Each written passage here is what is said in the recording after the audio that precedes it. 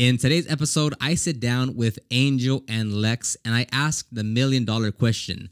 What would we be doing right now if we weren't detailing? So you'll hear some interesting stories between the three of us. And if you are running a mobile detailing business right now or any detailing business, whether you're shop-based or mobile-based, then I highly recommend you check out Jobber. We've been using Jobber in our business now for the last 4 years to basically run our entire operations.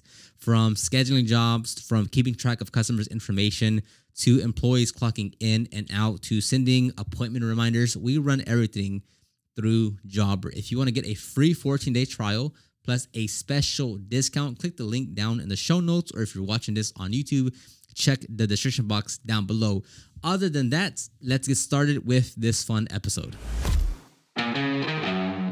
Welcome back to the Detailing Business Class podcast, where you'll learn proven tactics and strategies on sales, marketing, and operations to grow your business. I'm your host, Oscar Gill, and my goal is to elevate you as a detailer and business owner to the next level. Okay, so today's going to be an interesting topic. We are going to talk about what we would all be doing if we weren't actually detailing. I've been detailing now for the past 12 years. Angel's been detailing for a strong 2 years. Lex has been going for 7 years. So it's going to be kind of interesting to see what we think we would be. Also, if you notice, we are on a different podcast setup now. We've changed location, still the same shop, but we've changed location. So the audio might sound a little different. So who wants to go first with who would Ariatu? I'll go first. I'll go ahead. Yeah, go ahead. Yeah. So yeah. And there's no context, like whatever you think you'd be doing, like, because obviously it's like a different timeline, right? Like what would another Lex be doing, you know? So it's all assumptions, it's all what is, it's all like what could be going on. Yeah, so you get so interesting about what he needs to say. No, I had to think about it too, because honestly I did not know. I was hopping like before I did any kind of detailing, I was just hopping around in a few jobs, different fields, not really liking anything. Real quick, where did you work around? What were your jobs? So I had, not involving anything with washing a car. I had worked at Krispy Kreme. Nice. Yeah. The when they first opened the first location again in Houston. Yeah. OG Pioneer. Yeah. I was there when they were open 24/7 for like a whole week or something. Yeah. Well, that sucked. And I had worked at FedEx. So with FedEx, I hated that job. Yeah. They had me, the littlest guy, loading those 18-wheelers, like from the very bottom to the very top, front to the very back, 4 hours. I think it was only 4 hours a day, but those 4 hours were nonstop, hard, crazy 4 hours. No AC, peak summertime. Those trailers are really hot. It sounds like you're detailing. Almost. Basically. Yeah. I know. Yeah. That sucked. I did not like that. But I remember before detailing, I had trouble just trying to find out what I liked. So with that question of what would I be doing if I wasn't detailing, it's kind of hard for me. But I do remember I had a great or a good job opportunity out of Texas, which was in Kansas. My brother works up in Kansas and he works for a oil company. And I remember he had mentioned like, hey, come over here, work with me, you can stay at my house, good pay, all this already, job secured and everything. And I was like, man, but I don't want to leave my city. Like I like the city, I like Houston, and everything. Yeah. So if I wasn't detailing, I do strongly believe I probably wouldn't be in Houston. I would probably be over there. Working the oil field. Working in the oil field, doing something with over there is trains. They do a lot of fill up trains and stuff. So probably around that industry. Yeah, so not working on cars. But I do have a love for cars and I've always liked them, so I don't know how that would play out over there, because over there I cannot drive my car over there. I cannot take it. And you go over there, there's no cars like that. There's no car scene. There's no cool cars like that. It's all trucks and trailers. Yeah, so I don't know. Yeah, and again, like this is like for anyone that keeps up with like Marvel or DC and the alternate timelines, alternate dimensions, like it could be anything, you hate your job, you hate your life, you love your job, you love your life. It's like who would know? So it's kind of crazy to think like what Like, Yeah, bro, my car hobby would probably die down if I go over there. Yeah. Because you cannot work on your car over there. No, yeah, mm-mm. yeah, Not there. I mean, Where'd you you could say? probably have your car. Kansas. Kansas. Yeah, there's like nothing there. Well, at least in that town. I know they have Kansas City. That's a city, Yeah. of course. But But I mean, dude, it's very Texas. what do you call it when it's just field rural or Rural, Yeah, yeah. rural. Rural area, yeah. Yeah, All right, it's cool though. It's peaceful. Angel. You can see the stars. Mine is For context, Angel is 20 years old right now. So in any timeline he's in, he's only had so much experience. Like, Yeah, there's not that many timelines for his life yet because he's still very young. Like, he hasn't had that mine many decisions to be made in his life yet. the restaurant. although as young as I am though, I've noticed that when I hang out with people my age, For sure. a lot of them are like have not done a lot of the Yeah, stuff for that sure. I have done. You're a lot more squared away than your typical 20-year-old. But I think for me, so I used to be a bartender. I think we mentioned that before. And I worked at that restaurant for about 3 or 4 years. Yeah. I started working there when I was 14 in high school. And I was a busboy, I was a waiter, and then eventually became a bartender on my 18th birthday, right before I graduated high school. And at that time, it was dope. I really enjoyed it. Like when I first became a bartender, it was dope. At that time, it was like, man, I got to be around alcohol. I learned how Not to even make, drinking Whoa, it. wait. I'm around it. I'm just around it. Yeah. Yeah, no, I never drank. I got to learn how to make a lot of cool drinks.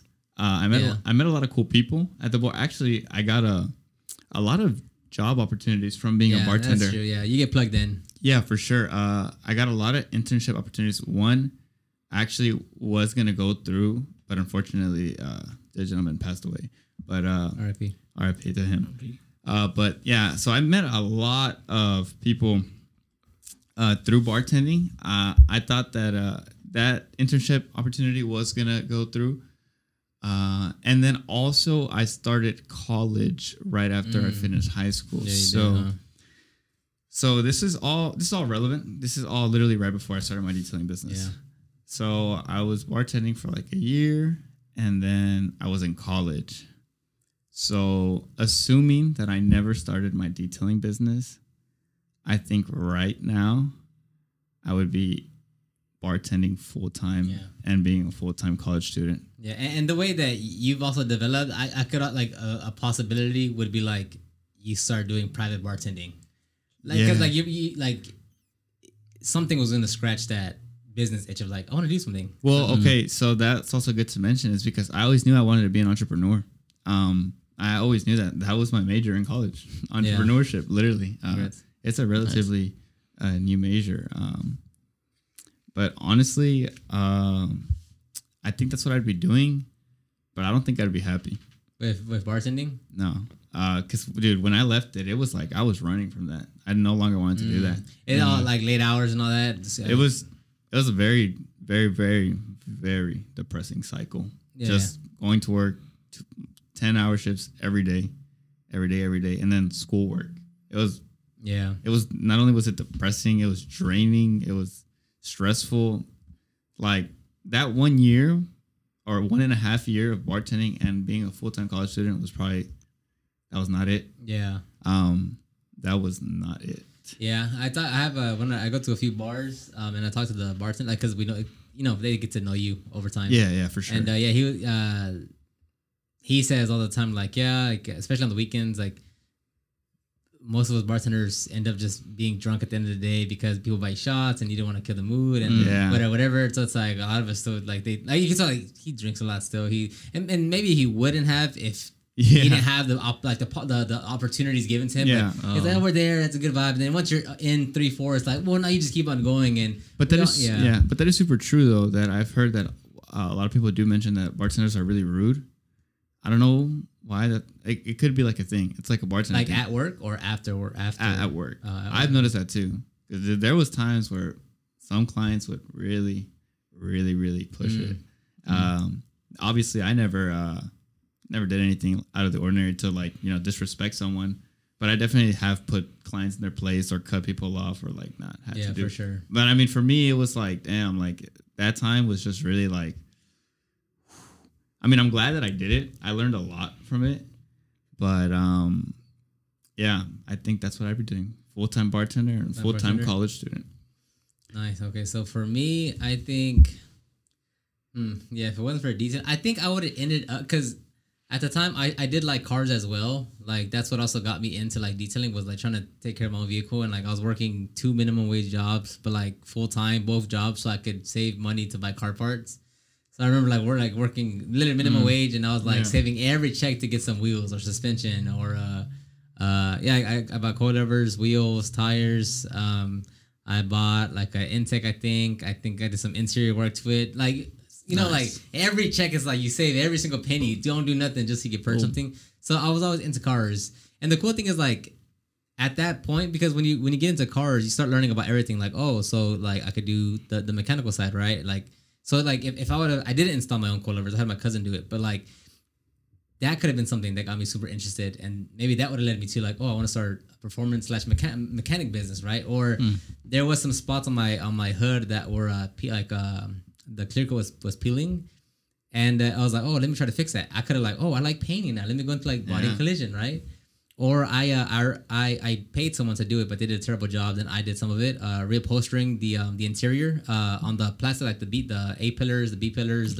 I put some plaid upholstery on there. Yeah, and that was a thing for a while. But wait, like in 2011, 2012. And that could have been a thing of like, this is actually cool. Let me see if someone else wants their interior reupholstered, right? Yeah. So like it's like. Back then, like I was like in this circle, and like there was always like avenues of like which way do you want to go, and I just happened to choose detailing, right? But like you could have literally gone to any outlet, and that would have completely changed everything. Yeah, so I think for sure for me, I for a fact like either I would have definitely chose something like something would have led me to something car related, if not that, probably like landscaping or something. Like because I was used to like just working out and like working with my hands and. I definitely didn't want to be indoors in like accounting or like that just never crossed my mind at all. Yeah. Even though I went to college to be a history teacher to teach high school. But that was I dropped out at the second semester. So that could have been a thing. If not that, probably like go work at a company and just work my way up as best as I can, because even at the commercial carpet cleaning company that I worked at, I started off as the tech, and in 3 months I went to I worked in the warehouse, and then 3 months after that I worked in the office as a scheduler. So I think like that was a cool thing, because like I would have kept on doing that. Like give me a few more months, let me be like something operations manager, and after that let me go and be. So I like, and I'm still like very fond of like. That's probably a big thing too. Of like I'd like to go to like a bigger company. Like back then, I'd go to a bigger company, and like I wouldn't mind working like. Being in control of like a big team or like running a department like that, because that's essentially still running like what I do here with the business. It's basic for the most part. If you're in the right company, like you do the same stuff just in a department instead of an entire company. You know? Yeah. So that's something that I would have probably like maneuvered my way into for sure. Probably. Funny you mentioned that. That I didn't even think that probably could have been my path too at the restaurant. Like keep on working your way up. I mean, at that point, I knew how to do everything except the kitchen. Yeah. Oh, like run it. Like you have like whatever it's called, restaurant manager. Yeah. Manager. But yeah, dude, at that time, I was done with the restaurant industry. Yeah, and that's the scary part, because like again, like you really don't. Who's to say that you would actually had a better life if you didn't get into detailing, right? Like who? Like, you know what I'm saying? Like there's like endless possibilities of what could have actually like happened. You know, like there's kind of scary. Yeah. One thing I always think about is my car, like because I started off with a Matrix XRS, and I was like, if I would have got like a Civic Si or like a Chevy Silverado, like the group of people I would have hung out with would have been so different that like that would have also changed the trajectory of like what I do. Because like imagine if I got like some truck that I'm just around with a bunch of watches, you know what I'm saying? Like your life changes. Different scene. Because different team, different people, different activities, different like, so all the little things like make a big difference. Yeah. But do you think, this is off the cuff here, but like, do you see yourself doing detailing or within the vicinity of detailing? So not maybe specific detailing, but like, do you see yourself doing this for the next 10, 20 years? Like when I say detailing, I mean that could be like vinyl. That could be something Anything within the car related? something within the automotive detailing, Automotive. restyling conditions. I can because I love cars. I've always wanted to do something around cars. So yeah, I can. Anything around cars. Yeah, except mechanical work. I don't like that. But Like Yeah. what? mechanical work. No. I'm saying like what else would you have to do? Oh, anything car related. So as far as cleaning, designing, cosmetic, changing up the look, Like vinyl. changing out wheels, or vinyl. you don't be like helping what out, else? kidding. Like PPF. Like like detailing, Like, What about you? driving them, Yeah. drifting. I want to get into Drift. drifting. yeah, that, cool hobby. Like that. Yeah. Drag racing. Yeah, that, yeah. Angel. Yeah. Yeah, I'd say for sure. Yeah, vinyl wrapping. You can see yourself PPF. like being in that. Uh, Again, I don't mean necessarily like you're the technician for the next 10, 20 years, but I'm saying like Yeah. you're within the space, whether you have a team, whether it's your own, it's like you see yourself doing that for the next 10, 20 years. Yeah, for sure. I mean, everything that comes with it is good. Yeah. It's cool. Obviously, we're still like in the very beginning of it. Yeah.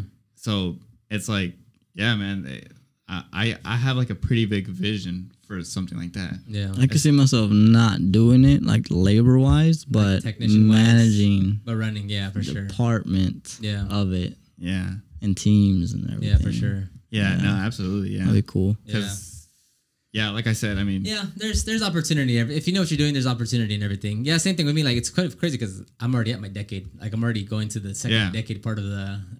But even with me, like now that we're gonna launch a product line. Now that we're offering vinyl, like I see myself doing it for another, just at a way different capacity, right? But like yeah, Yeah. same thing. Like, and that's my hope for us is like over the next 10 years, like we're all not just technicians anymore at that point, right? Like yeah, we're all yeah. running a team where it's like you know what I'm saying? Like it like this is It's like a much the- bigger organization. Yeah, like I don't see all of us doing the same thing What we're doing 2 right now. years from now. Yeah, like that. Like no, like that's not how it should be. Yeah, 100%. So yeah, so just at a bigger capacity, just not me or us doing the technical work because at that point, like we have so many years of experience. Like we need to hire people when it's still, like Yeah. it's a different operation And at then that point. we haven't even like scratched. We haven't even like we've dabbled a little bit with content creation for this type of Yeah. work, and There's that- still so much there's still that- so much opportunity. Yeah, that in and of itself is a Yeah, whole other yeah. like world. Yeah. Of, like, you can make it big in that, and Yeah, you yeah, can yeah. offer the service, and it's Yeah, just there's so much opportunity. There's like so much opportunity.